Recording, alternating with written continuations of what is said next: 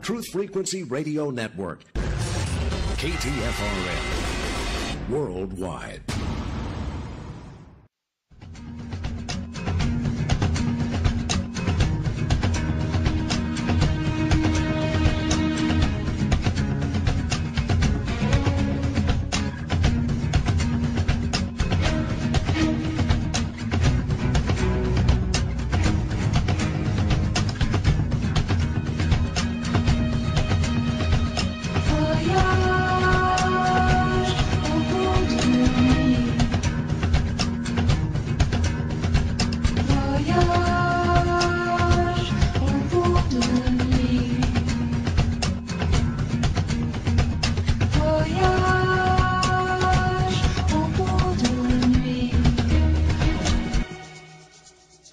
Welcome, Shadowland Voyagers.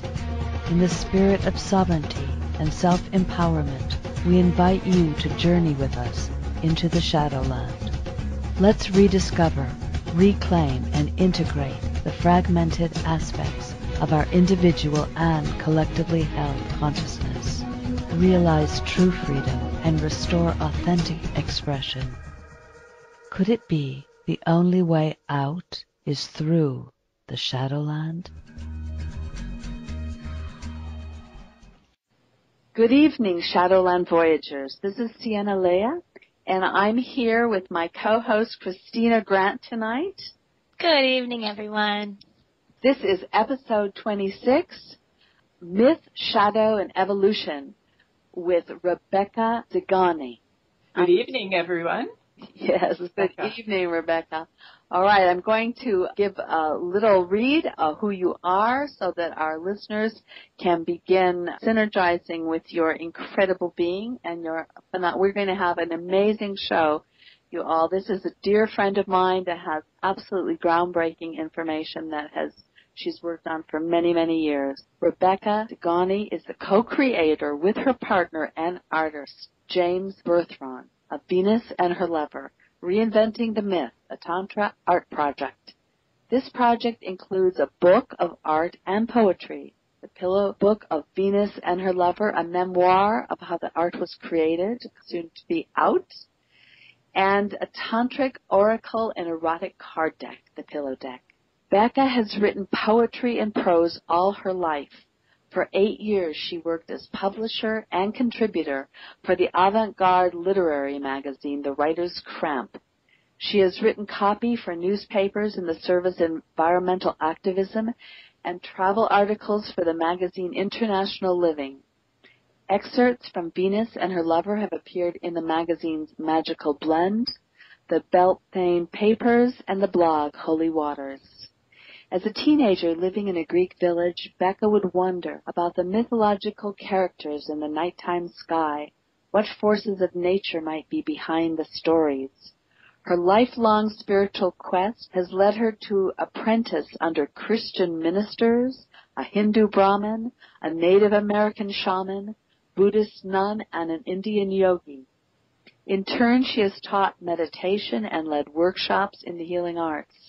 Through her living abroad and world travels, the Americas, Europe, Asia, and Africa, and she has had first-hand experience with several spiritual traditions. Becca gained insight into the psychological impetus behind mythology, the social roles of the feminine and the masculine, and the cultural expressions of relationship. Good evening, Rebecca. Good evening. I thank you for the opportunity to be with you. Well, it is a deep honor to have you here. This is a subject that is incredibly dear to my heart. I also worked for many years with the Archetypes with my spiritual mentor, Aisha Love, and I recognize the huge power that we have in myth and archetypal realities that most of us have no idea what they even are. So I have been guided to get down to the basics here and ask you to begin at the beginning with talking about myth. And what is myth? What are archetypes? What realm have you been working in, and how did you get there? How did how did this area of reality open up to you? That's about 5 questions, so yeah. take it wherever you wish to take it. Well, I guess we'll start with definitions. The archetypes, we can look at it in 2 different ways. Carl Jung is who brought to the fore the idea of primordial images or motifs that were common to all cultures. And he saw them as like prototypes, gods, goddesses, mana, spirits, that were dwelling in the collective unconscious. And it was interesting to him that no matter what culture he went into, there they were. Of course, they expressed themselves in different cultural ways. But there was always the mother, the hero, the warrior, the trickster. And, of course, Joseph Campbell did a lot of work bringing comparative mythology into the public awareness. So there's that idea that archetypes are common motifs in the collective unconscious. But where I really like to focus and where James, my partner, and I have really felt archetypes, yes, there's the collective motifs. And also there's, I guess you'd call them subtle organizing energy fields. And now I have to talk a little bit about physics. When we look at the 0-point energy field, yes, or the Buddhists called it the void, New Agers call it the one, Greg Braden called it the divine matrix, the all that is. And we imagine that it's a world of vibration. Where these vibrations intersect or maybe create little nodules or where they coalesce is prior to coming into our 3D world of reality. So these subtle organizing energy fields have the vibration of what we might call the archetypes, the creator or creatrix, the destroyer, the maintainer, the trickster, and so forth. And according to physics, the subtle organizing energy fields exist below the speed of light. And when they start coming into our world, like Rupert Sheldrake, he was an English biochemist, he put out the theory of morphic resonance. And he said that there's a morphic field that then it's held in the noosphere, the realm of ideas. And as it gets denser, it appears in 3D reality.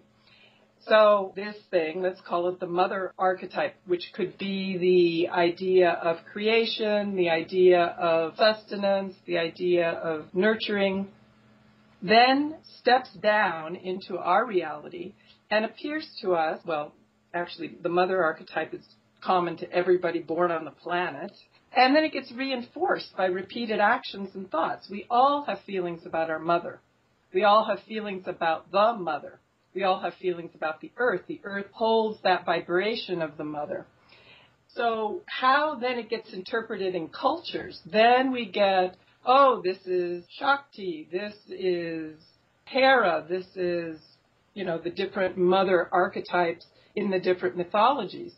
So that's where James and I were led with Venus and her lover, because we sensed that there was something behind the curtain, there was something moving thing that wasn't entirely, well, it certainly wasn't our will many times. We felt that we were on the receiving end of things. So we stumbled into Venus and her lover, stumbled into invoking archetypes, which, by the way, I don't recommend doing it unconsciously. Why is that, Rebecca?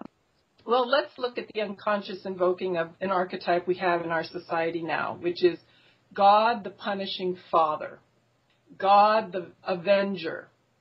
So that archetype is invoked continually on a daily basis on planet Earth by people who don't really, they think it's, oh yeah, maybe it's a loving father, but God is going to punish me if I don't do it right. So that whole invocation, which is continual on the planet, invokes war. So for people who say, oh, that mythology doesn't exist, in fact, when we say, oh, it's just a myth, it's a way of saying it's not true, we are all living our myths. So if we are unconscious, then those who say might have an interest in manipulating human energy can come right in on that unconscious invocation. So that's what's happening on planet Earth with, for example, God the Avenger. God the one who's going to punish you? So when we started now I'll go and answer your other 4 questions. Okay. Is that clear, the archetype definition that I just put out? I have a lot more questions, but go ahead and run with this where you want to take it, and then if it still is unclear, we can break it down a little bit later. But I want to hear more what you have to say. Yeah, you're Okay. painting a very nice background. Okay, so given that that's what they are, imagine James and me, this innocent couple, newly in love, in our relationship, and he's an artist, I'm a writer, and he gets the inspiration to paint me. And since we had committed to a tantric sexual relationship, he was very inspired about that and wanted to express that in his art. And he said, will you be my muse? I'm like, sure. Because his art was pretty like slash and splash. I was sure that whatever he painted, it would like be some squiggly lines and some circles, and yeah, that would be wonderful. So he says, well, I'd like to do it based on photography. I said, okay, fine. So we started to bring a camera into our lovemaking sessions, which was pretty odd, trying to hold a camera and put it on a tripod. Anyway, that wasn't working so well. So then he said, we need a photographer in our lovemaking sessions, which, of course, at that point, I just said, well, no, forget it. But he'd already started doing some paintings, and to my surprise, they were coming out in photorealistic style, which he does not paint that way. So here's an example of us invoking something we didn't know what it was, but it was already sort of taking the brush in his hand. Anyway, we start doing photography with a girlfriend, a mutual friend who was very professional about shooting the pictures, and then we would get the pictures back, and then he would select images and start painting them. And, first I had to get over the fact that you could tell it was me in the pictures. It was him and me because it was photorealism that he was painting. And then when the first paintings started hanging on my wall, I was getting these feelings off of them. And I'm naturally a poet, so it's not so strange that I was writing poetry. But poetry started flowing onto the page, and then I would look, and they were messages. And they were messages about, I would say, archetypal woman and archetypal man. They weren't my ideas per se. I agreed with them, but I could recognize that they were coming from someplace very deep. So we then came to realize that we had unconsciously invoked Venus, the goddess of love, which was Aphrodite in Greek mythology, Venus in Roman mythology, and Mars, who is the warrior, who was Ares in Greek mythology. When we took a look at it, we realized, oh my, of course we would. I, in my astrological chart, have 9 aspects ruled by Venus, 9 out of 12. And my whole life has been this champion of love and devotee of relationship and enjoying erotic expression.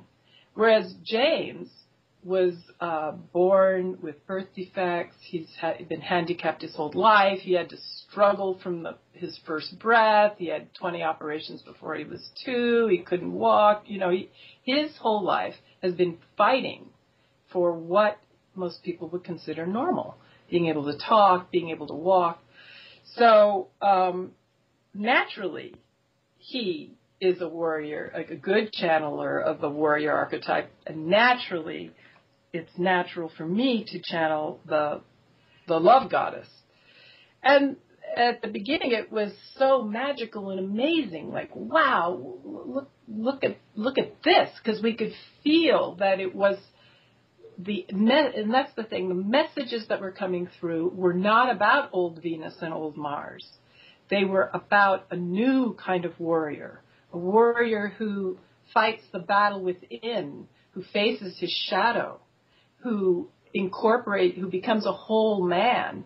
And the new lover, the new goddess of love, the messages coming through about Venus were about a universal love, way beyond possessiveness and jealousy and lack of self-confidence and vanity and all those things that Venus and Aphrodite had in the myths were clearly being repudiated. So the first year was very magical, all kinds of synchronicities and amazing events, and the art was just shimmering, it seemed to me, and the messages were leaving us speechless. So we were living in the Caribbean at the time, which is pretty easy to have a magical experience there anyway. And these paintings were being produced. I was writing poetry, and we were keeping them pretty quiet because the art was erotic. We're living in a Catholic society in the Caribbean, and yet word got out, and we started getting a lot of judgment by people, of course, who had never seen it.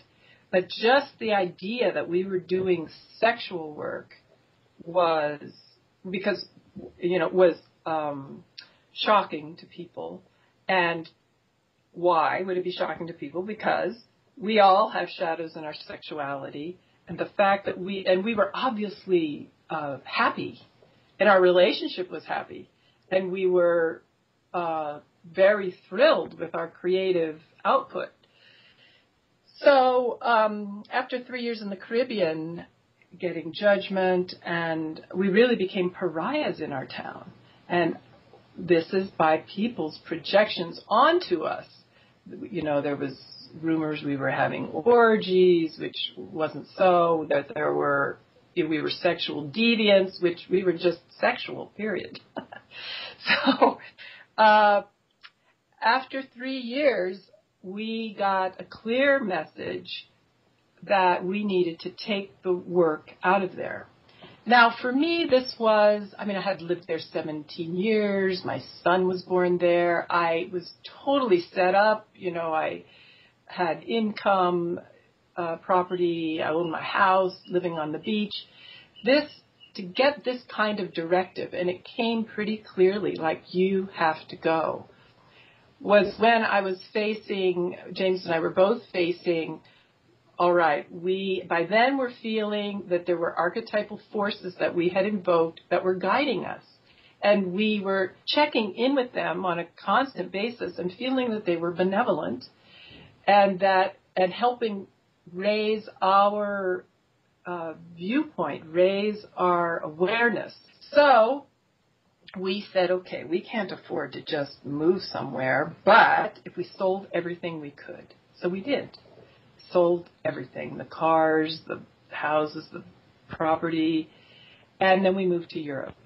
And I did a meditation and basically just stuck my finger down on a map of Europe, and we went to Italy and lived in Tuscany, and we lived in a Tuscan village there for 3 years, which was an amazing, for me, I really could get serious about my writing for the first time in my life because I had some money. I homeschooled my son. James had a studio. And this was, after all, where Venus and Mars had been real in ancient times. So I could walk the lands where their temples were. We made a pilgrimage to Greece and to Crete while we were there to really get a feel for what goddess culture was, because Crete was the last stronghold of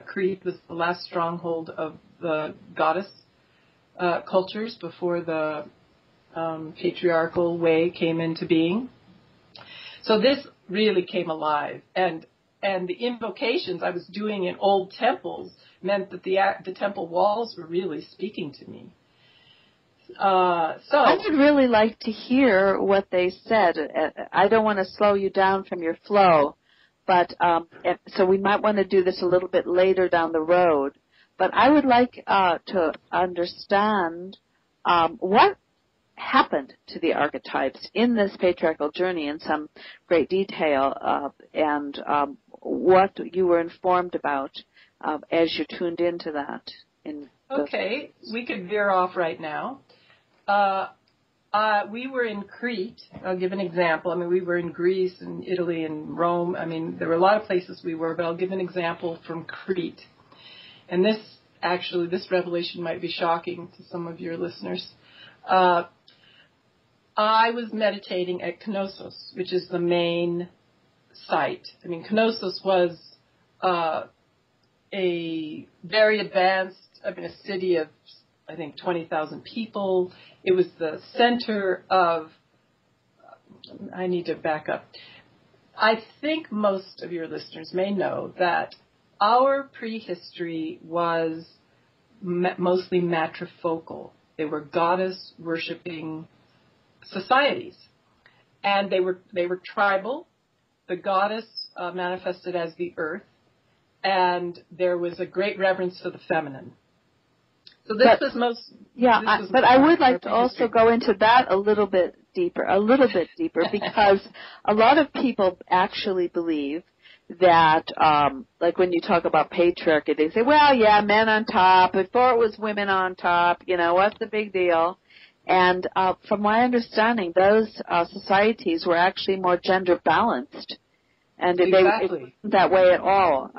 So I don't know if that's appropriate to go into right now, and I don't want to throw your stream off terribly here, but... Well, I can weave it in, because I just wanted to establish the fact that for at least 20,000 years we have in the archaeological record that pretty much worldwide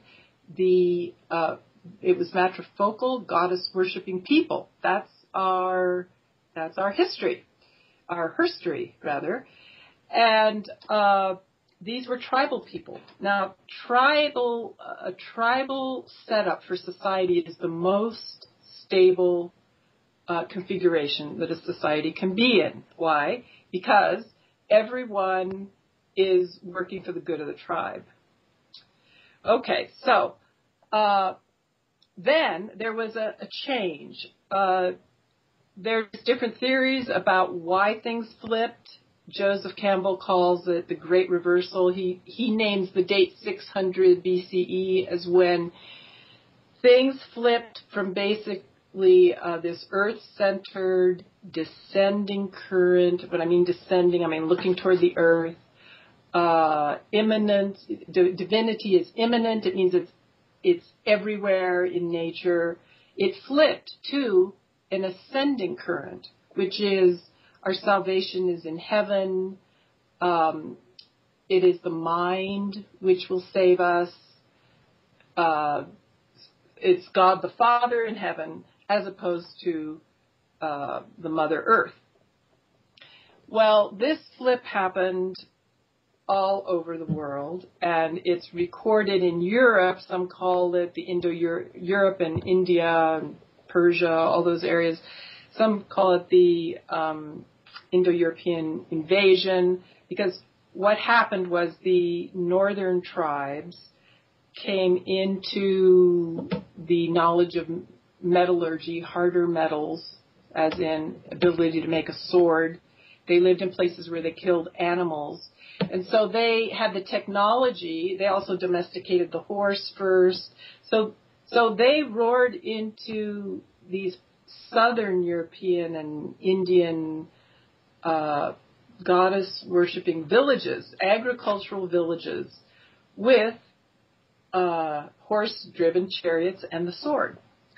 And they then conquered the goddess worshippers. And, of course, like any kind of invasion, any kind of conquering, then there's intermarriage, and then there is a transition that happens with the cultural mixing of these two different cultures.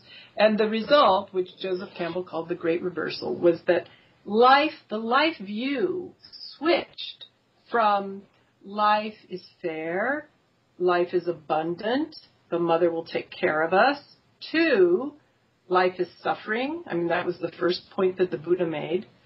And it's illusory, and we need to get out of it, and we will receive our reward in heaven. So, I mean, these are diametrically opposed worldviews. Now, back to Crete. So these invasions happen, and they sweep north to south. The last place to fall was Crete, because Crete was an island. So it took them a while to get there. And Crete was a matrifocal society. They were goddess worshippers. They had great agricultural output, so much so, surplus, right, abundance, that they could trade it. And since they were an island, they then became great seafarers, and their navy was well known. In the Egyptian court, the Minoan or the pottery from Crete was all the rage.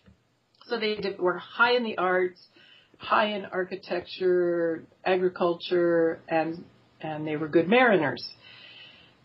So, and Knossos was the capital city.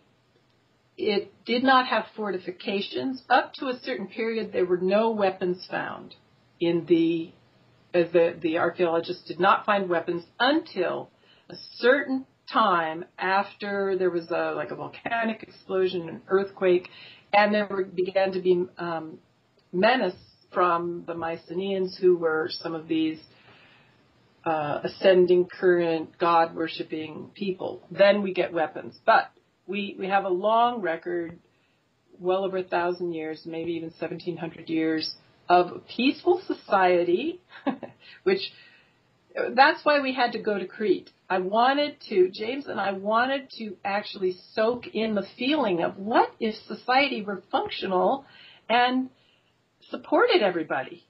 And in the capital, there were large storage rooms for grain and all kinds of agricultural produce that would then be doled out to the people. And we know that because in the archaeological record, in the graves, they see that it doesn't matter if you were noble or poor, the graves are pretty much the same. In other words, it's not, whereas later, like the noble people are buried with gold and jewels and, all kinds of riches.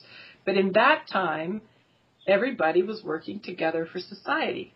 So we wanted to go there to, first of all, have a break from this dog-eat-dog world where it's all predatorial, or so it feels, to soak in what would have been like. And it was really monumental for us, especially James. He's an artist, and as he was beholding the Minoan art from ancient Crete, it just blew him away. It was so beautiful, so harmonious.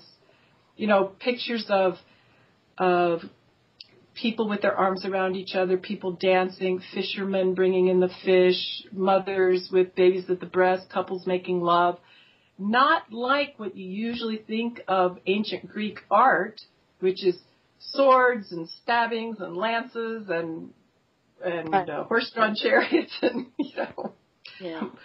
blood and mayhem. So we went to Knossos in the winter, because we like to go to places off-season, especially because I love to meditate and really feel, and it's hard to do that with 10,000 tourists around. So the day we went to Knossos, not only was it winter, it was raining. So we were like almost the only people there. And this is a place that receives thousands of visitors a day. So I went down into a lower chamber of this, it's like 1,000-roomed palace. It's really incredible, with like light wells, and it had the first flushing toilet. This was an advanced civilization. And I'm sitting there and I asked them, the Egyptians call them the Keftiu. So I invoked them. I said, Keftiu, what happened? Why have we gone so far away from what it seems that you achieved? And the answer I got was very interesting, because I got a picture of what tribal people were. Tribal people who, if you imagine that tribes are set up on a circle with everyone looking at the center. that means that the common good is the top priority. And contrast that to a dominator culture, which we're living under right now, which is based on a pyramid, which is all the lower people serving the higher ups. And, you know, I think we're all familiar with there's all kinds of layers on that pyramid. Anyway, I got that image of everyone looking toward the center of their tribe, and that is what held it together. I also understood that something James had said when we were in the museum, when we were looking at the art, he says, you know, none of the artists signed their work. In other words, they didn't have a sense of individual identity. And I mean, and some of the work was, like the gold work was just exquisite, unsigned. And that popped into my mind. It nagged at me. It's like no one signed their work. And then I recognized, wow, this is like a pre-egoic kind of awareness. It's before the ego has gotten up on the throne. And I envisioned that evolution pushes so that when we're in the tribal way, which is everyone working for the common good, that evolution pushes us then to recognize ourselves as individuals. And all of us raised in, we could call it Western thinking, value that very much. We value our individuality. I as a writer, I want to say I have something to say. And I attach myself to that. So what I saw was that, yes, there was the volcanic eruption. Yes, there was the earthquake. Yes, there was the invasion from the north. But there was also a development that happened within the Minoan society where people started getting an individual identity. And when you look at a tribe, who's the first one that's going to take on that identity? It's the warrior. It's the warrior who has the strength and courage to stand up for his convictions. And this is the warrior archetype. A lot of times, modern times, like Iraqi soldiers or soldiers in Iraq or Afghanistan or say, yeah, we're warriors. No, they're soldiers. They're cannon fodder. What the warrior archetype, the true archetype, is one who stands up for the greater good and defends it at risk to his or her life. So I saw the warrior rising up in the Keftiu or the Minoan civilization. It was an inevitable push of evolution. And that the next step after warrior, of course, is going into the mythic realm where some of those warrior impulses are corralled because, obviously warriors can run amok. And the mythic realm, which is then what happened in Greece and later in the Roman Empire, was going back to this idea of the greater good and letting the warrior, the individuals, which allowed Socrates and Aristotle and Plato and all those guys to put out their ideas because they had confidence in themselves as individuals to have their own ideas, that the warrior would then put like a governor on his impulses to serve the greater good, which is held together by the gods and goddesses. So in Crete, I got the insight that, and this was very important for me because before I was pretty much an ecofeminist, and if we get into like my stories about Lilith and so forth, I was angry at the patriarchy. I was able to forgive that anger within, to let that anger within myself go to something more useful, which is compassion and understanding that it is the nature of evolution to push, and then it began to enter my awareness, which I had always denied. I was pretty much in denial, done a lot of research, and sometimes in my research there would come up references to abuses by the partnership cultures. And that there were sacrifices to the goddess. And I was like, oh no, that can't be true. But then I began to understand, well, actually, if in a tribal culture you sacrifice your individuality, it's only one more step.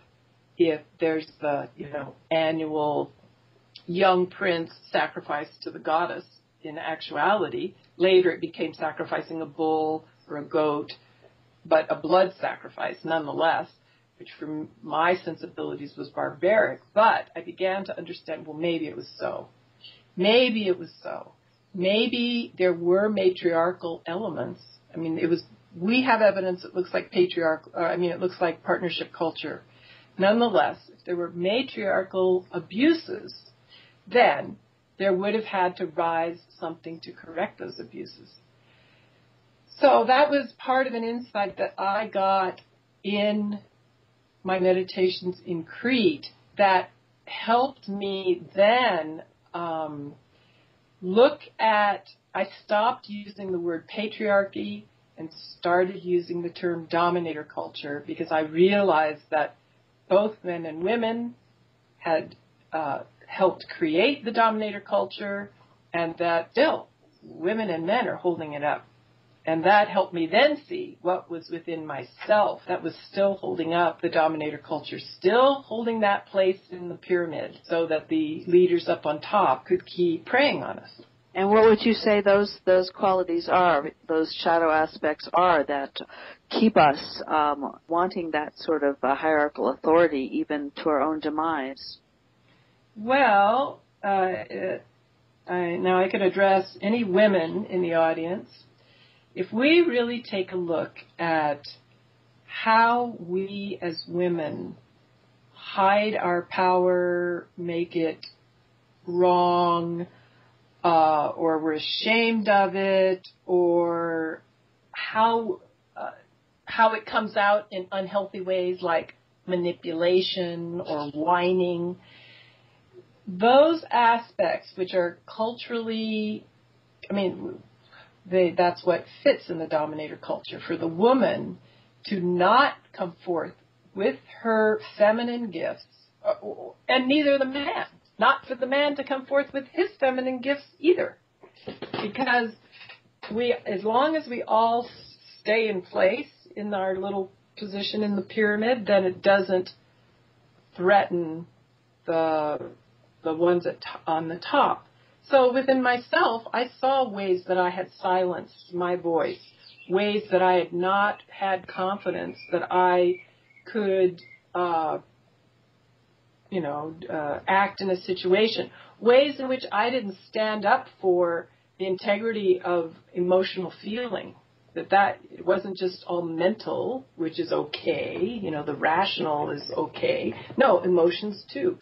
And I think we as women in our culture and find these parts of ourselves, especially in relationship. So this is why a focus of our project is that James and I were finding these roles that we were playing that when we really looked at it, it's like, wait, I don't believe that. Why am I doing that? Because I was raised that way, because our society says it's got to be that way. So, for example, the feminine erotic, which is in Tantric tradition and in the ancient goddess cultures, the woman was the initiator. She was the initiatress. She's the one that initiates sexual contact, that sets the pace, because a woman's timing is much slower than a man's. And in ancient cultures, tantric cultures, as well as goddess cultures, that was perfect. That was recognized. And there were temples. Why were there more Venus temples than any other temple in the ancient world? Because they were temples of sexual initiation. And the sexual drive is a big one. It's part of our life force. It's part of our expression of joy. So another part of the dominator culture is to not express that. And in relationships, it's so funny when we think of ourselves as women, we may be pretty sexually liberated, pretty feminist thinking, but when we get in a relationship and we want to make love with our lover, we're going to wait on him. Well, I don't want to be too bold or whatever, that isn't the feminine. The feminine is about life force and creativity and sexual expression. So those are some examples of ways that we make ourselves small and not okay in this culture because we're in a dominator culture that devalues feminine values. So I guess I'll pause a minute and see if we want to pick up on anything else, or I can go on with our world odyssey. Yeah, I have a question. Do you feel that the archetypes live in us and have a reality that inform us, that they are actually a living, breathing sort of subpersonality reality that are at the root of a lot of these behaviors? In other words, they're templates. They're blueprints in the unconscious that we're patterning after. And that through this epic that we are just transitioning out of, hopefully this patriarchal epic, that these suppression of the feminine qualities are built in to the directives coming from this realm, so that we are all subject to a very powerful control grid that we can get in touch with and that we can help to transmute. I mean, you said this could be very dangerous, but I'm saying, no, I think that now it's time for humanity to get wow. I mean, you're the way shower of this. You're one of the key way showers I've met of James, Rebecca. You jumped in and got informed and felt the takeover of the patriarchy and the twistedness of all of this that's just pushing on us, and you said, okay, and now it's a mind to transmute through art. It's a mind to transmute, and you took that on. And I'm seeing that now a greater portion of humanity can take that on. So would you agree with that? That the power... Yes. And I would say this. I have found in my experience that the archetypes are neutral. This is an important point. For example, I'm not going to say the warrior is bad. The warrior the warrior is who stands for truth and justice. I'm not going to say that Kali is bad, the goddess often associated with destruction, the Hindu goddess. She's the one that cuts away the rotten parts or kills what is sick so that something new can be born. So the archetypes are neutral to the extent that they are unconscious. And yes, they are all playing in us, all of them. Some of them have very minor roles. Some of them are really big roles, depending on our personality, what our dharma or our destiny is which archetype is going to be stronger. To the extent that they're unconscious in us, this is the key. And that's why the work you all are doing with Shadowland Voyagers is so important. Because to the extent that they're unconscious in us, that means they're these living forces within us. Now, if we use them, hooray, great. We have a life full of lots of energy. If we're not using them, they're not just going to lie around collecting dust. Somebody else is going to use them. Now, it might be a partner if we're in a dysfunctional or masochistic, sadistic relationship. It might be the church. It might be society. It might be our parents. It might be some predatorial energies that know that the archetypes are there, so they'll just sort of slip into their shoes while we're not looking and play them out and then use them to their advantage. So one of the big quests that we found ourselves on with Venus and her lover was grabbing a hold of our identities. We have many of them. I mean, just like James had this large orientation to the warrior, but so do I. I've been an environmental activist, and you can't be a wallflower. You know, if you're standing up to a corporate polluter, you've got to pull up your warrior, which I did, and I do. So, but I had to have that warrior be conscious, or else when I am in grassroots organizing or dealing with whether it's political or corporate adversaries, I have to have full control of my warrior, or else they're going to use it against me.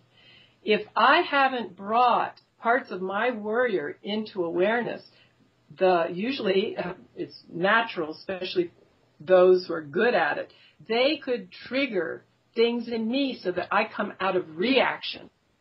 Exactly. This is a huge thing, and we talk about this a lot on Shadowland Voyagers, how whatever we do not own and we're dissociated from is fodder for all the various dark ones. All right. Well, that was interesting. It's so interesting how these things happen. Welcome back, everyone. We have Rebecca and Christina back on the line. Yep. Rebecca, Yep. You're there. We were talking about how the dark side utilizes these unowned energies, and I certainly want to emphasize that again and again, because there's a gigantic amount of power and sovereignty to be taken back as we own these, which has been your life work, and we are so grateful for you doing that work for us all and beginning to come out here and share this. So let's go back to a travel log. We have about 10 minutes till break. Why don't you pick it up with your travel log a bit, and we'll go from there.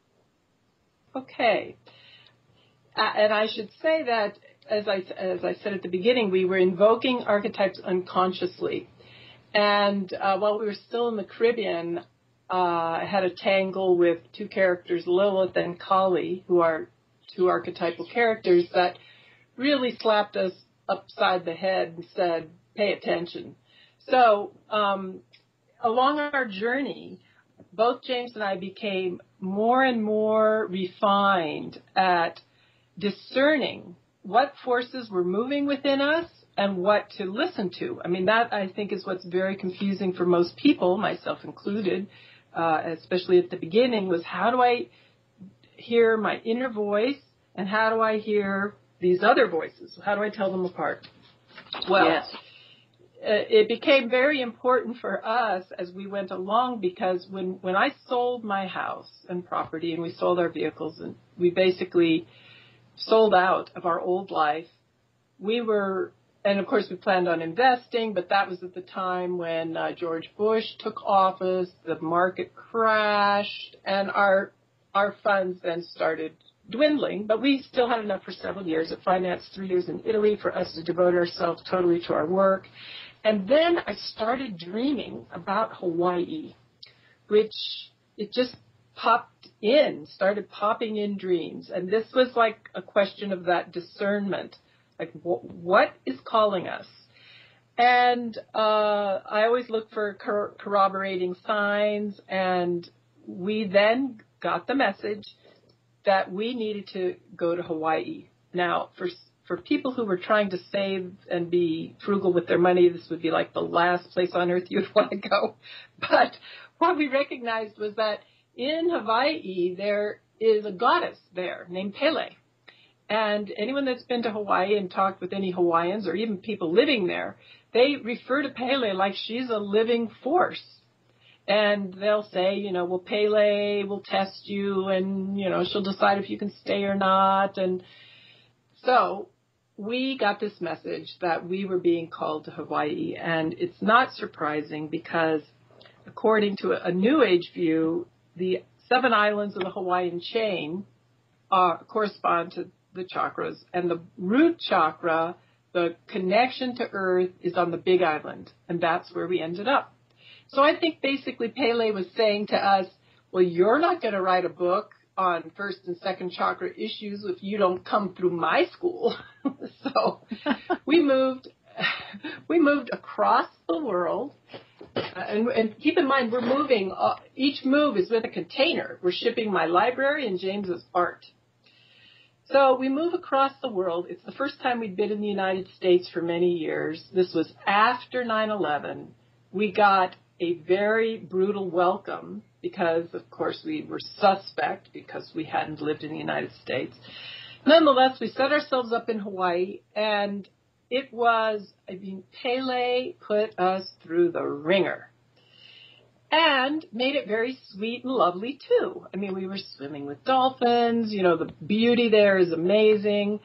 But I made pilgrimages to the Kilauea crater and offerings to that goddess because it's like, okay, this is raw earth. I can see you're pretty raw and rough. And there was just no bullshit with this goddess. And she, being in that first chakra zone, really nailed us on our material connections and basically wiped out the rest of our finances there. So we ended up, there's a chapter in our book, I call it Between Trapezes on Pele's Island. We were just suspended in midair. And to make things worse, because we needed to start hustling for money, made a website, we did shows, we're promoting the art, and James did not paint a painting there, and I did not write a poem. It did not work. I was working on, business prospectuses and not the creative writing, but I was on a daily basis. I learned some Hawaiian chants to really supplicate this force. And what was this force? It's about being incarnate. Pele is about being on earth. And how are your feet going to touch the ground? So it was wonderful and beautiful and terrible and scary, our time there, until we ran out of money. Now, right on the verge of now what do we do? We had just enough money to leave. Then suddenly James made an art sale that turned into 8 art sales, that all of a sudden we had a bundle of money.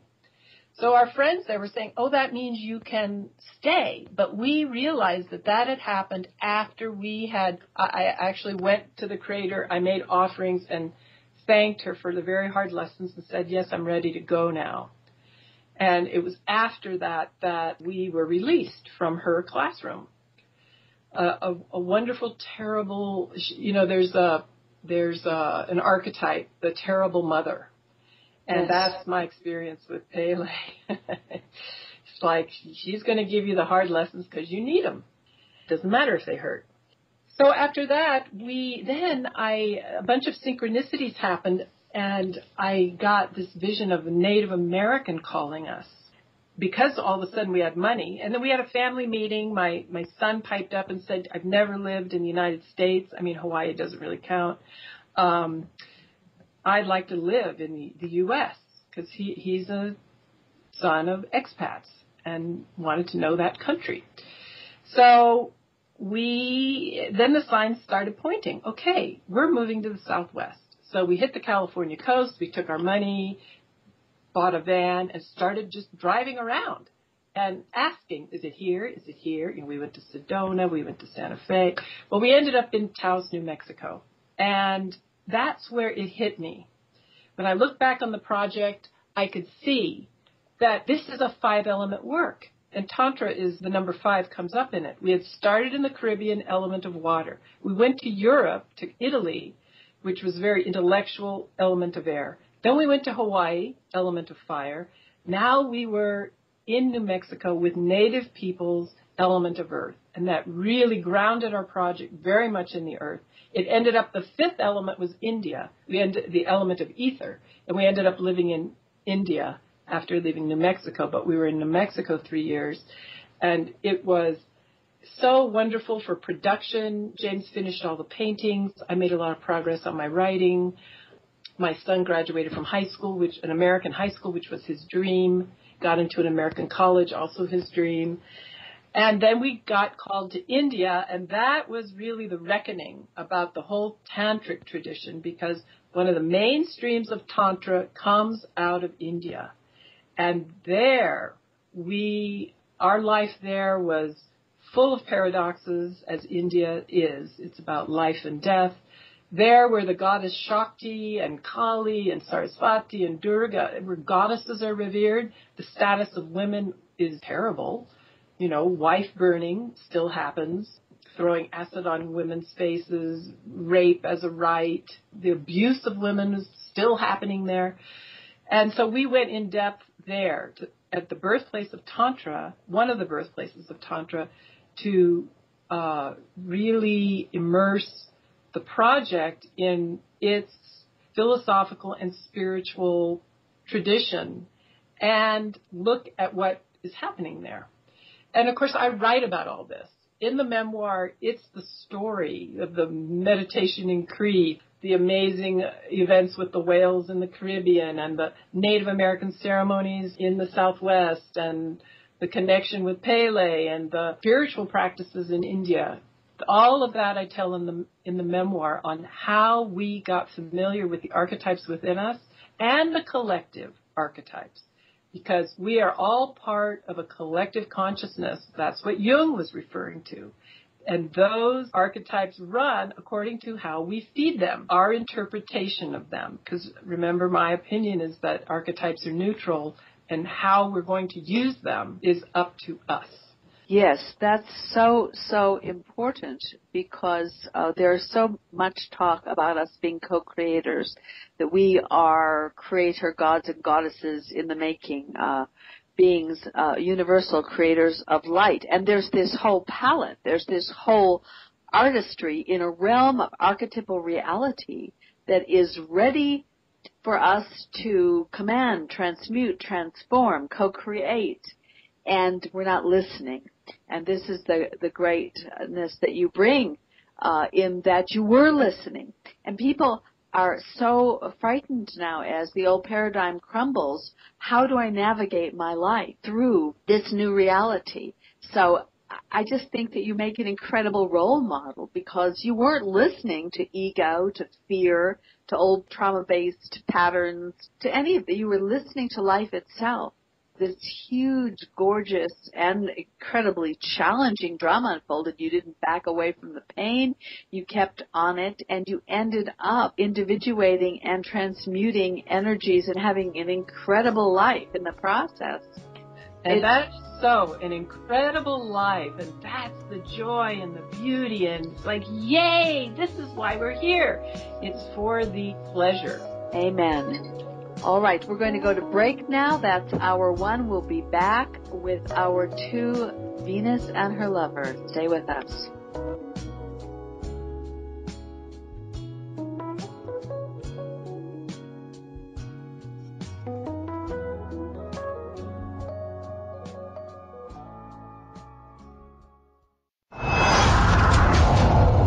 There's only one choice. To resist. This is the Truth Frequency Radio Network.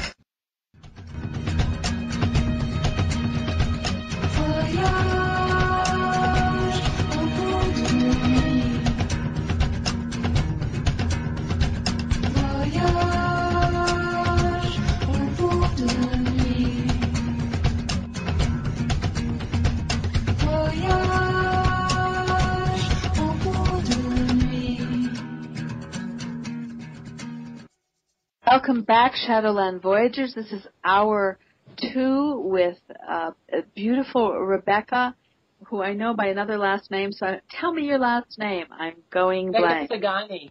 Rebecca Tzigany. And tell us your website, Rebecca. How do we get in touch with this amazing work? Let's start with that and end with it this hour. We have a very full website, lots of excerpts, lots of art, erotic art at www.venus, like the goddess, venusandherlover.com. And you can get in touch with us through our website, and we also have a Facebook page. And if you fan or become a friend of our Facebook page. We're always posting not just our work, but what other people in the world of Tantra and sexuality and psychology and history and mythology and archetypal psychology and integral thought are doing. So it's like a good base from which to understand our work. Beautiful. Well, we have 1 more hour, and I am very interested in you diving deep for us all to experience with you your journey. Perhaps we talked about your experience with Lilith as a hands-on example of how one works with archetypal realities. Unless there's somewhere else you want to go, or are you feeling complete? No, that's good. That's good. That's good. All right. Lilith. Lilith, and I have to preface this by saying that Lilith we tangled with this archetype really in the first year and a half of our project when we were greenhorns, and she really showed us the respect you must have for archetypes, because we invoked her unconsciously, and so she appeared, and this is how it happened. It was like I said, right after the first year. James was doing erotic paintings of us. I was getting awesome messages in the poetry. And then we did an art tour on the California coast, and several people showed up and wanted to be part of the project. So we felt like, that was another boundary pusher. But okay, yes, we did photo shoots with other people. Then we all of a sudden had other people in our work. And then, well, who are they? Well, one of them was Lilith. And I'm going to back up a step and give some history of the myth of Lilith for those who don't know. Yes, please. Now, Lilith is a monumental character in the Judeo-Christian tradition, which is what our Western world is based on. And many people don't know about her. Why? Because she was there and then taken away. So when you read Genesis in the Bible, there's a story about the Elohim. It says, let's create man and woman in our image. So they take some clay and they fashion it into a man and a woman. Okay. And they say, go forth, be fruitful, and multiply. Well, then, about a chapter and a half later, you read that Adam is complaining to God about being lonely, and God makes a sleep fall upon Adam, takes out a rib, and creates Eve. Now, that's 2 stories that conflict. So we know the Eve story. What was that first one? Well, that first one was Lilith, and they essentially expurgated. They took out Lilith from the Bible. Why they left in that beginning with the Elohim, I don't know, but all the interim was taken out. And here is the interim story, because it appears in the Torah. That's how we know. And Lilith was probably originally a Sumero-Babylonian goddess that was incorporated in the Hebrew tradition, because Adam and Lilith were first man and first woman, and they named the animals and so forth. Then one day, Adam commands Lilith to lie beneath him to make love. And Lilith says, well, no, I don't need to be beneath you, because God created, or the Elohim created us equally out of the same mud. So we're equals. And Adam said, no, woman, you lie beneath me. And she said, forget it, I'm out of here.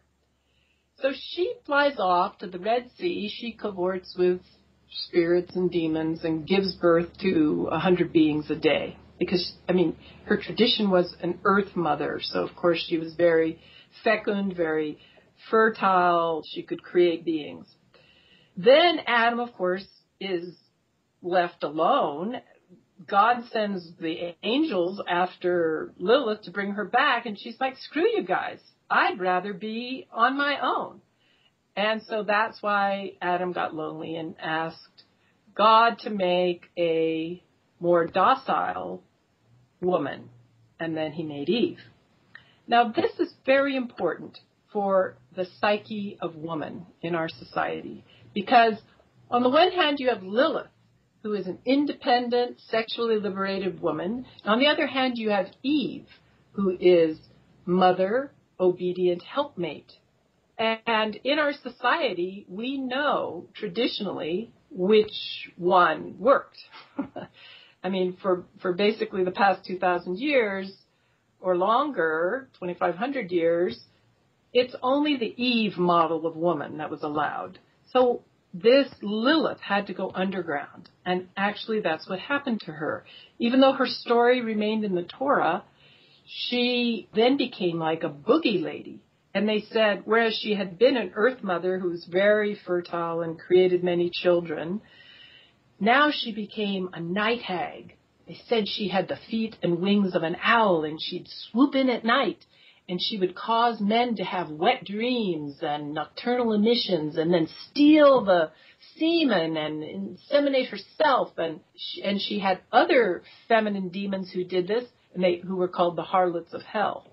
So you can see what's getting tangled up here is woman's sexuality and woman's independence and being called evil. And any of us who've had to get up our courage to be an independent woman know that we have to call up those Lilith powers, which are frowned upon. I mean, until the 70s in the feminist movement, it was Eve all the way, the Eve archetype. Okay, so we decide, or we get the idea somehow that one of the characters in our work was Lilith, and I didn't know anything about her. So the original work, the first painting that he did was called Daughters of Lilith. It was a group of women dancing in a grove in nature at night. It's when the feminine had to go underground during the reign of the dominator culture. So in my studies, I started reading about what happened while the feminine was underground, and I read about the Inquisition. Now, this became then a personal torture chamber, because I'd heard about it in history, but I never studied it. I didn't know that it was mainly, I'd say a property grab to get, the property and power out of women. But then I was reading about I read the Malleus Maleficarum, which was written in the 15th century. It was basically a torture manual for women. And, read about how they were raped and their legs broken and bamboo shoots under the fingernails and prolonged torture of women, and then burned at the stake.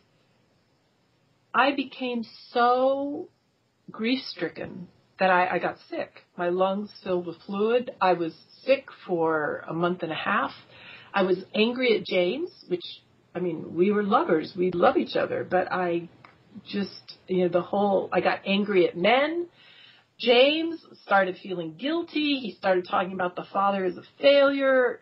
We were in a hell, because what was happening was that we were finally letting in the feelings of what 500 years of torture of people, not just women, but mostly women, witches, so-called witches, did to humanity. I had that memory in my cells, and so did he, and we were grieving. So he's, stumbling through painting. He's doing paintings. I can't write a word. I have a writer's block. I'm crying during the day. I'm a mess. And I'm feeling that pain. And then at one point, I even have an image of my yoni being gored with a sword. So I was feeling it within me through and through. Then it gets to, Can I ask you? Yeah. I just would like to interject something here, because it's been my experience and working with many women over the years that this collective memory, this archetypal memory that also goes into the core of Sophia Gaia and is the memory that's stored in the feminine template, the feminine, however you want to say that, is is such a logjam, is such a infection that has not sutured and drained, that it informs so much of the disempowerment. I've been in so many sessions with women who try to retrieve their female essence, for example, that hit upon this torture, and it is so deep in the trauma-based mind control that if they ever decide to manifest, not just as a man manifest power, but as a woman manifest with the real energy of the feminine, this trauma is there so profoundly that most of them just cave back in and go back into operating from more of a male model of running energy. And so it seems to me that as you do this work, you are draining the wound for the feminine, and I mean the earth, I mean galactic center, I mean the archetypal and the collective unconscious of women, because it is so impactful that the whole idea of the return of the feminine and this time is being crippled by this kind of trauma. So people like you that have taken it on, I just want to kind of contextualize it. I feel that you're doing that for the race as well, and you're doing it for the earth, that she's asking for this participation and you're listening. And even though it's also exceedingly personal, there's a much bigger dynamic operating as you're moving through this. And I just wanted to point that out. Absolutely. And my first tangle with it was with Lilith. And it's not to say like, okay, we went through the Lilith thing, we're glad we dispensed with that. No, I mean, it still comes up in waves and needs to be processed. And that's what I do. The way you described it would make it sound like no one would want to take this on. But I would like to say that it is so liberating to do that, because all the energy bound up in that trauma we can claim. And I'm not saying I've gone all the way through it, but I am describing my first experience with it, and it was indeed terrifying to realize that this had not only had gone on, but if it wouldn't have felt so cutting if it weren't still going on. You know, it's the same, yes, the same dynamic of terrifying people into submission. So this goes on for about 6 weeks. I'm sick. I can't write. And the paintings in the meantime are stacking up in my bedroom, right? I had a real tall wall. We got up to 4 paintings and I'm not writing a thing. Definite writer's block. And James comes home one evening with the drawing of a 5th painting. And we're looking at them, and he all of a sudden says, wait a minute. And he rearranges the order of the paintings. And then the light bulb went on. What we had there was a new myth of Lilith told in 5 segments. And all of a sudden, I got it. And I wrote those 5 poems like, boom, because it was a story. And here's how the story went. In the first piece, there's 2 women facing one another in a cosmic egg, and it's Eve and Lilith. It's right at that moment of duality where the feminine is split. And of course, that split becomes schizophrenia in women in our 3D reality. But archetypally, that's what we depict. Those 2 sides where they're both smiling at each other like, yeah, we're 2 sides of one whole. Then the next piece is the daughters of Lilith, where the women must hide in the darkness to be able to celebrate the feminine force. And a crone is there. So it's a crone passing wisdom to the maiden. Because we have, the threefold archetypal feminine is maiden, mother, crone. And the man is there, that's part of the healing of the myth, that the man can be included. The masculine can also be included in this. And then the third piece is called Redemption of Adam. And it takes place in Venus's temple. And there's a painting that he painted was of Adam lying on his back with Lilith on top. It's like, yay, he finally gets it. It's so much more pleasurable that way.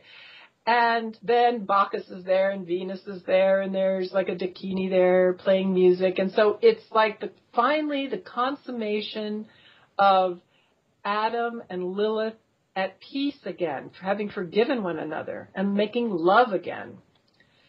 And then I'm sorry, I skipped one piece. That before the redemption of Adam, there's a piece, a painting that he had painted, which was, we're looking at it and like, okay, there's Lilith, there's Eve, and we realize there's Mars and Lilith and Venus. And he had painted it where they're seated together in erotic, a sensual position underneath an apple tree with a snake in the tree.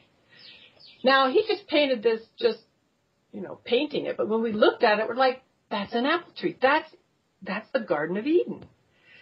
So there was Lilith in the Garden of Eden. She had come back and everyone else had gotten thrown out. So Venus and Mars go to her and say, look, let's go get Adam. We have to redeem man now. Let's bring Lilith back into the fold with Eve, and then let's go get Adam and love him. And then comes the redemption of Adam. And then the fifth piece is called Sanctuary, and it's where Lilith, James painted it within a church. So there's a picture of Lilith and Eve and Adam, or Adam/Mars, Eve/Venus, all together embracing one another. So the man embraces the two sides of woman, the women embrace the masculine, so the healing is complete. Some of these pieces are on our website, and going through that process, what I felt from Lilith was, for those 6 weeks that I was sick, she was like screaming. She was like clawing at me like a person who's drowning. Like, tell my story. And that's why I had to get informed about the Inquisition, get informed about what had happened to the feminine going underground for all those years, so that I could tell her story and then bring it into a healing. And at the end, it had been like I had been under a heat lamp for 6 weeks, like this intense beam of a force field of some kind that was insisting that I feel the feelings and learn what had happened. And as soon as I wrote the Sanctuary poem, the fifth piece, it's like it was all lifted. In other words, I felt like the healing had happened. So she wanted you to help her experience it, know the truth of it, see every aspect of it, and then you rewrote it. Right, exactly. And this is the huge power that we have as a human race, both in our personal and collective unconscious. And Steve Richard talks about this, that they go back and release all of the demons and the trauma-based mind control and everything that happened, and then they rewrite it, and another story is then in that place. And this is what actually you're doing in your work. You're rewriting the myth. And this is what we all must do now, because we go back to the root cause of where the story was one of torture and suppression, and we change the words because the words create a different reality. Literally, if we've gone through the shadowland of making it all conscious, then all the energy is up for the rewrite. If we try to overjump it and create a nice, pretty story, all of that stuff is rumbling around, begging to be expressed, and we're not getting a complete transmutation. Is that been your experience? That's exactly it. And I'm so grateful for that experience. I feel like I had blinders on my eyes before as a human being, not ever having been in a position to feel what that was, to then be able to stand up and say, no, our reality is not like that. We are beings that can enjoy pleasure, not just pain. And then to rewrite it, I mean, literally we rewrite and then re-depict, because it's an art and poetry project. So it's like a highfalutin comic book that you can look at the new story. We're going to get to hear even one poem, perhaps, today of yours. Yeah, we could, maybe I will read the sanctuary poem. So I'm going to pull that up. And while I do, I'd also like to digress for a moment and talk a minute about Eve. Because Eve is such, so she's the woman figure that was allowed to live, right? Lilith they tried to erase her. They just put her into the night hag, scary boogie lady category. But Eve was the socially acceptable woman. So Eve gets carried forward into our reality, into our society. And let's see, when was this? This was, so many centuries later, we come into when the church, the Roman Empire has fallen, and the church is just gathering its power, the Christian church, which would become the Catholic Church. And there's an up-and-coming bishop. He was the Bishop of Hippo in, Algeria, I think, and then he goes to Rome and then Milano. And he was at the right place at the right time, and this guy's name is Augustine. Now, when he lived in North Africa, he was pretty much a profligate. I mean, he screwed around a lot. He was a ladies' man. He got a woman pregnant. He had a kid. And his mother, whose name was Monica, was heartbroken that her son was such a Don Juan and just spending all of his energy and money. So she converts him to Christianity. Then he becomes a devotee, a priest, rises in the ranks, becomes a bishop. He ends up in Milano. And he was a brilliant man, very, very smart. And he writes a lot about the transcendence of the soul. I mean, a lot of the guts of Christian thought comes out of Augustine. And I'm not going to totally badmouth the guy. He was a brilliant man. But one of the things he came up with was an interpretation of what happened in the Garden of Eden. And he's the one that said that that the transgression, aside from curiosity, like that she wanted to take the apple from the snake, and aside from disobedience, that she had been told not to, is that she used her sexual wiles to convince Adam to sin. So when they took the apple, according to the myth, the knowledge of good and evil, or the tree of recognition, and their eyes are opened, and all of a sudden they see that they're naked and they're ashamed. Now, where are these ideas coming from, right? Okay. And they're ashamed, and then God punishes them, throws them out of the Garden of Eden, and it's all Eve's fault. And what God says to Eve, of course, is, well, you're the one that tempted Adam, and this is a Lilith characteristic, having the power to sway a man through seductiveness. And because of that, now you are going to feel pain, the pain of childbirth. And now man is going to have to labor to live and, labor in the fields. In other words, not only are you condemned, but all your children are condemned. Therefore, Augustine says that we are all born with the sin of Eve. Now, condemning all of humanity and throwing that on a woman is what then molded thought for the next 1,500 years.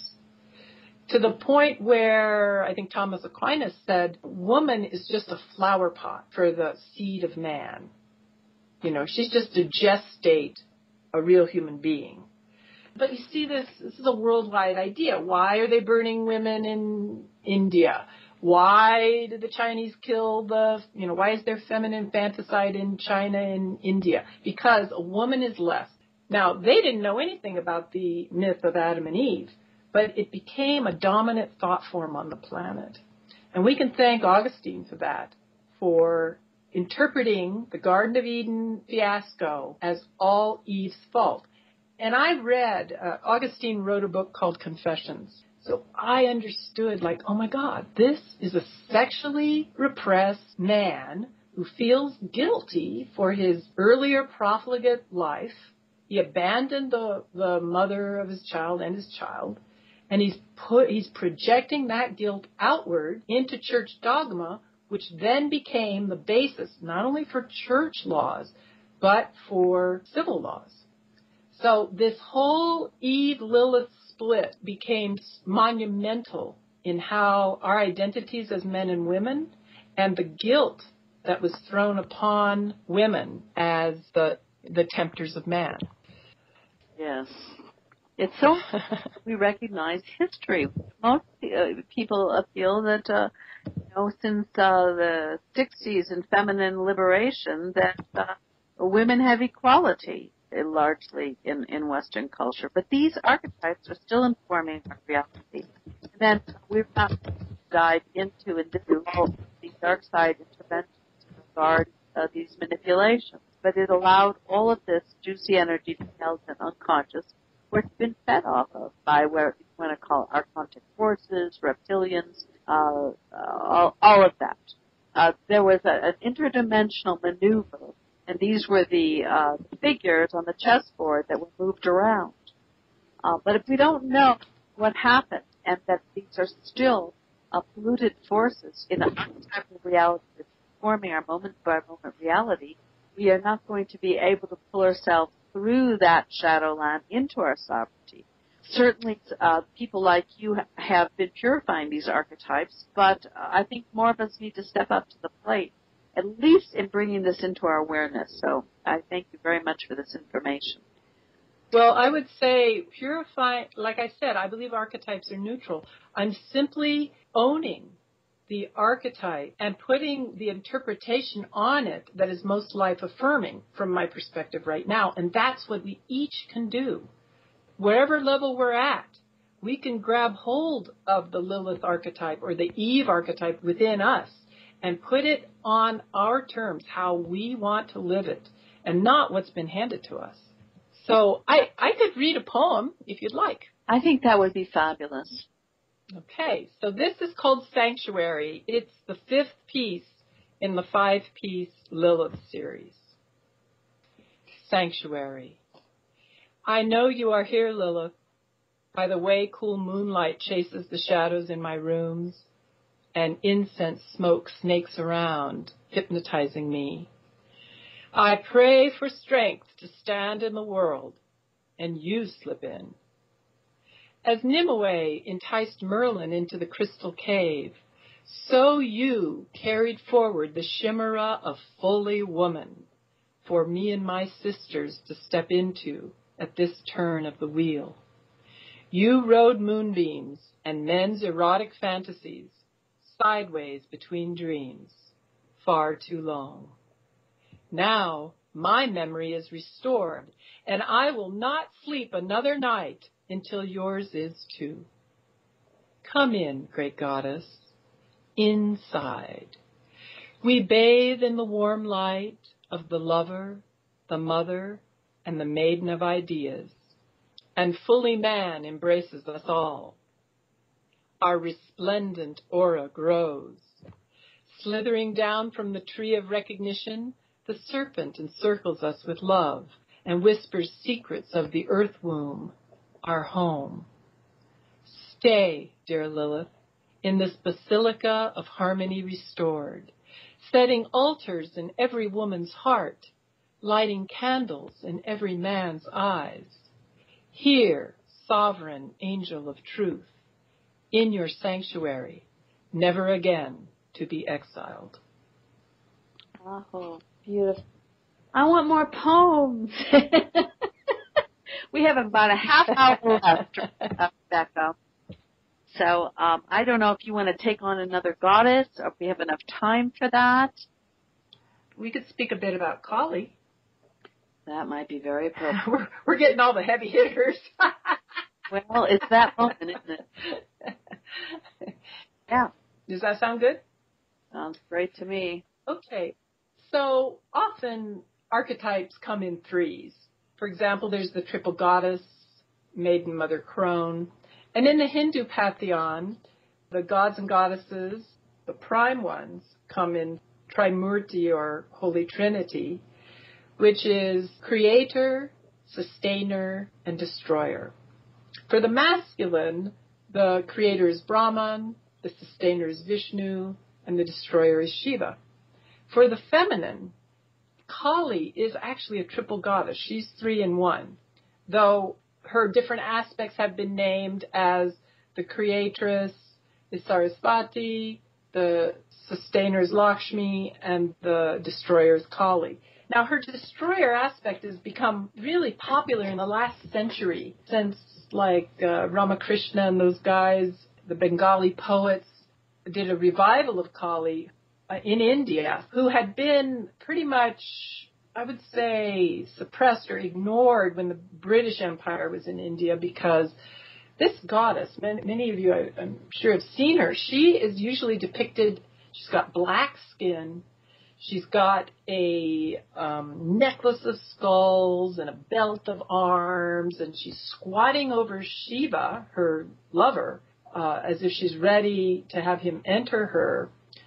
She's half naked. I mean, she's the terrible mother, right? Yes. Archetype. And I think the reason that she's gained a lot of popularity lately is because many believe that we are in the Kali Yuga, and there are all kinds of different prophetic traditions that name the different ages that we're in, you know, the Golden Age, the Bronze Age, yada, yada, that now we're in the Iron Age, and et cetera, that the Kali Yuga is the last age before the wheel turns again.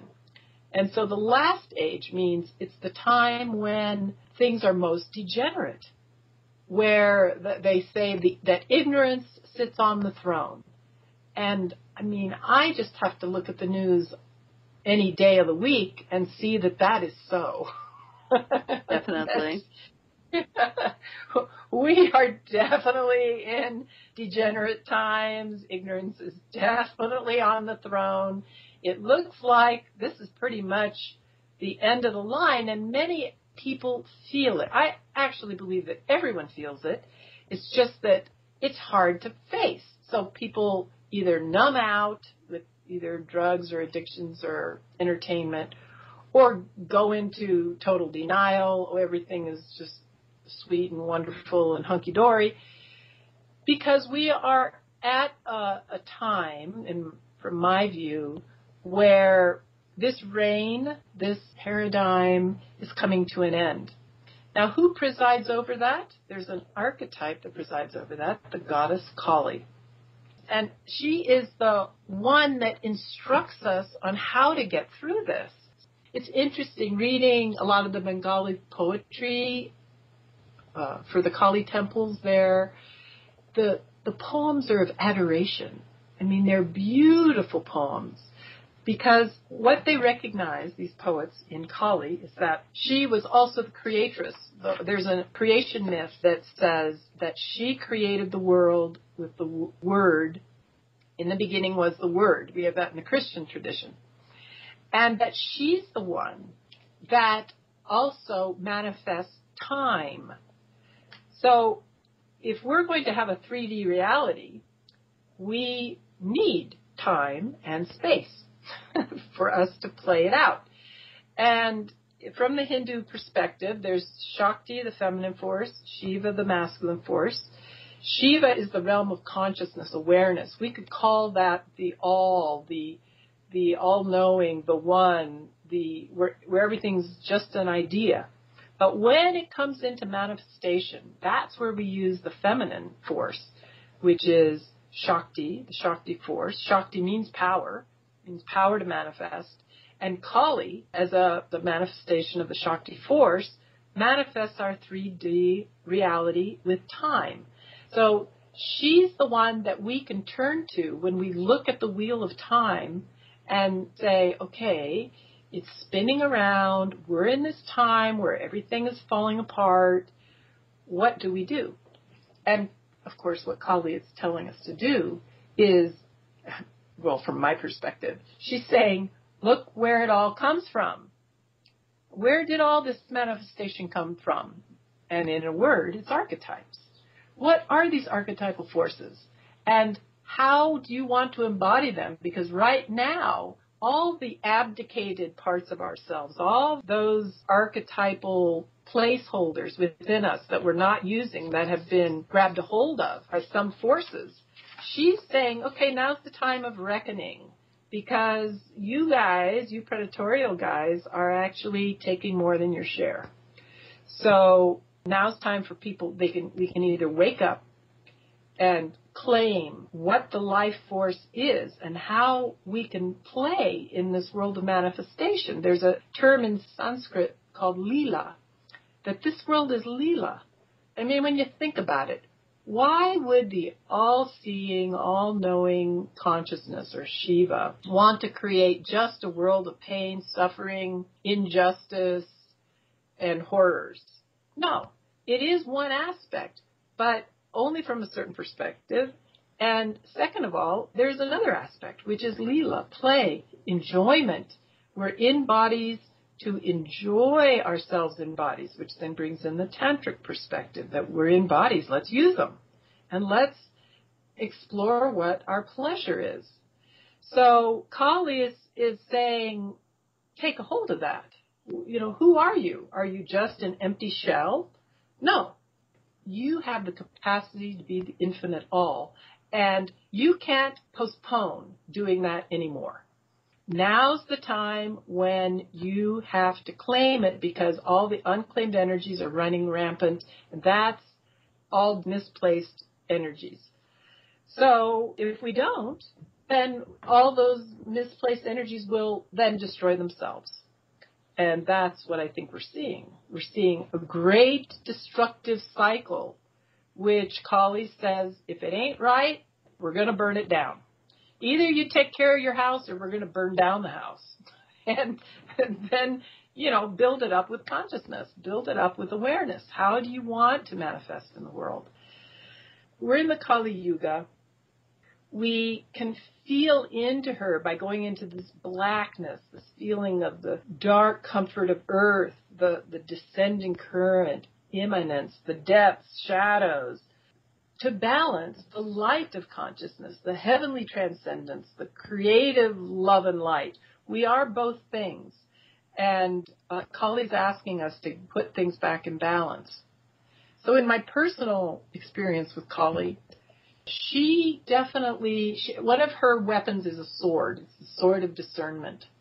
And she really put me up against the wall with that blade at my throat and said, okay, you have shadows in your sexuality, and that's why you feel called to throw your sexuality out here in a public way, which, by the way, I can't believe sometimes that I'm doing that, but anyway, my destiny.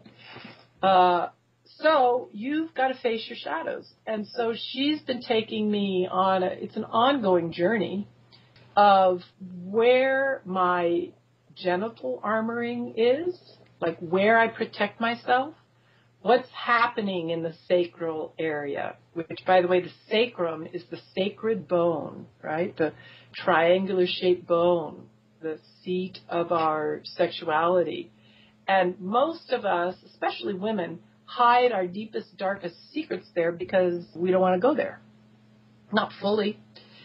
And so my journey with Kali has been going into sexual shadows, going into a lot of my feminine attributes that I didn't want to bring online, and the expression, like the exuberant expression of life force, which is not supposed to be bottled up. It's not supposed to be squirreled away at some dark, dusty corner of my sacrum.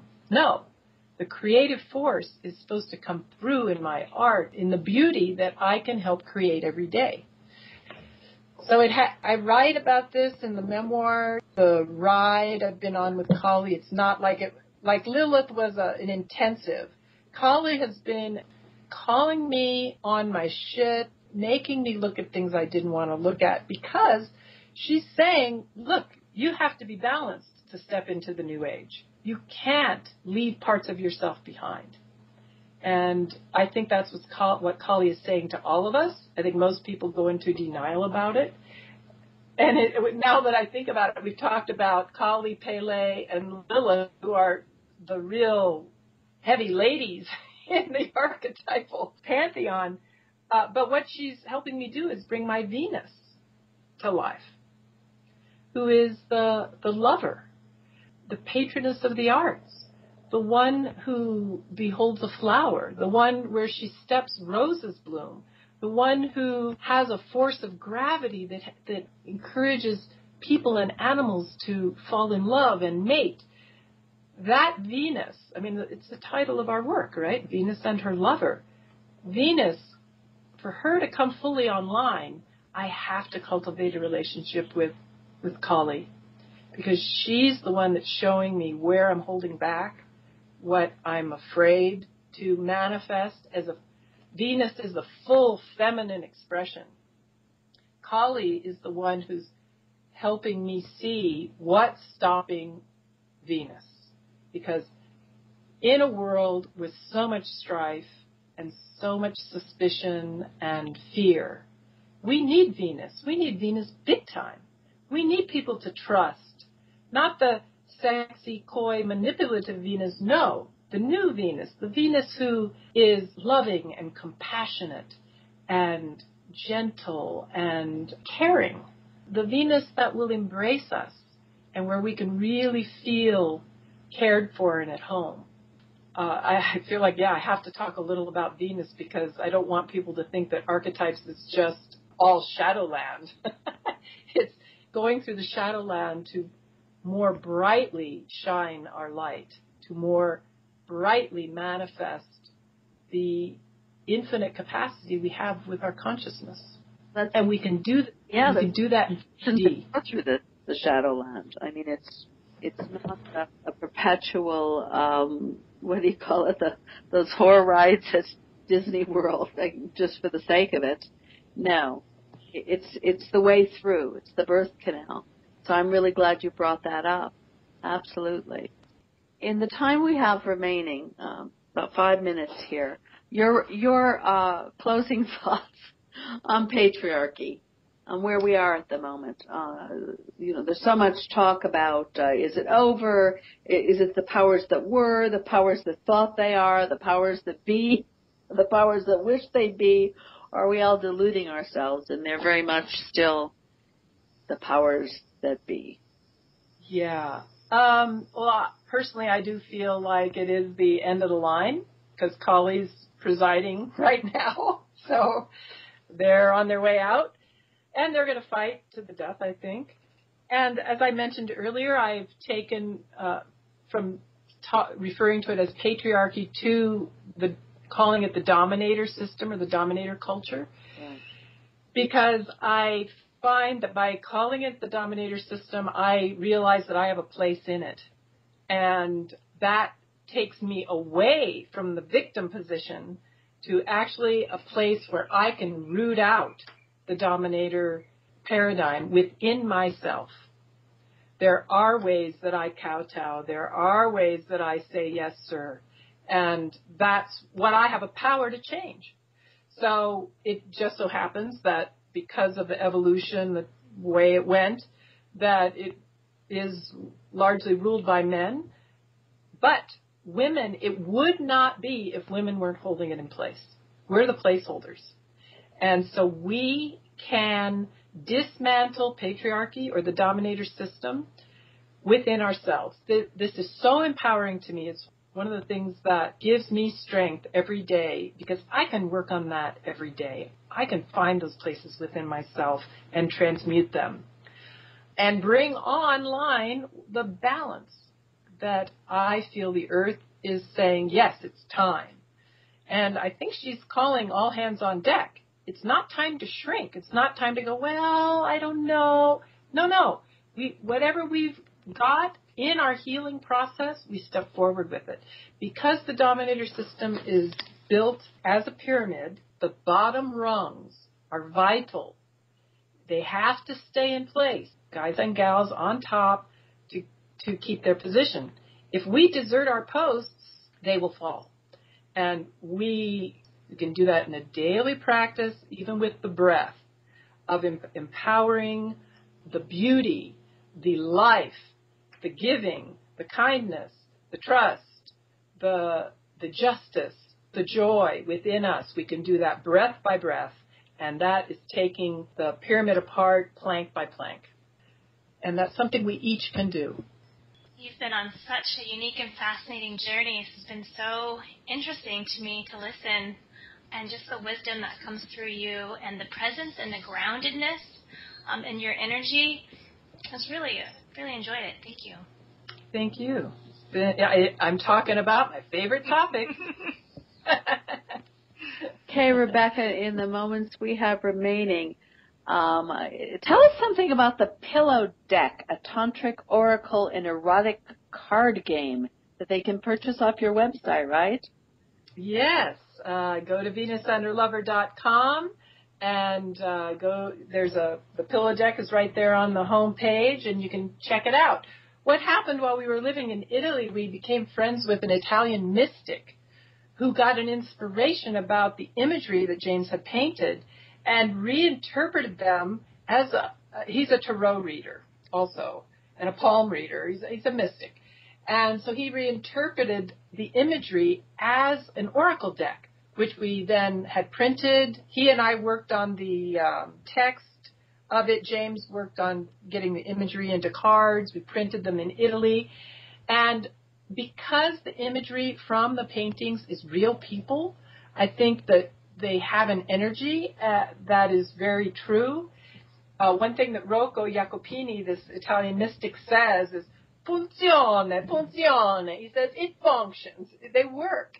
If you have questions about relationship, about your inner masculine and feminine, how to work out this play of energies, the Pillow Deck is there for your consultation, and we do sell it off our website. And James and I invite you all to hop on over to VenusUnderLover.com. James always says, buckle your seatbelt, because we tell these tales of our journey of invoking archetypes, of balancing the masculine and feminine within us and in our relationship, and how to maintain a balanced relationship over the years through all kinds of trials, tribulations, joys, and pleasures. How long have you been together? We've been together 15 years. Woo. Yeah? Yeah. But you've definitely gone through a lot together, and would you say you've grown, you're stronger than ever, closer, more balanced through all of these trials and tribulations that you've gone through? Yes, I would say we have gotten to a place of real peace and love. And keeping in mind that he's a warrior and I have a strong warrior too, but that we're opposites. Venus and Mars are opposites, and we are opposites. So, when he belches at the table and I cringe and, but all of that, I'm so grateful that in my life I came across someone who would challenge me and call up the parts I didn't want to see, as I do for him. And it has engendered a great love, just as the myth. Venus and Mars had a legendary love affair that, comes down to us to this day. So important. And I want to thank you all for doing the work you do. As you can tell from the stories I tell about the heavy-hitting goddesses, working with the shadow is crucial for us to become truly free beings. I couldn't agree with you more. Thank you so much. Yes, thank you, Christina. Thank you, Sienna. And onward, we all have lots of work to do to birth this golden age through us. Absolutely. Well, thanks for listening, everyone. Please join us again next week on Shadowland Voyagers.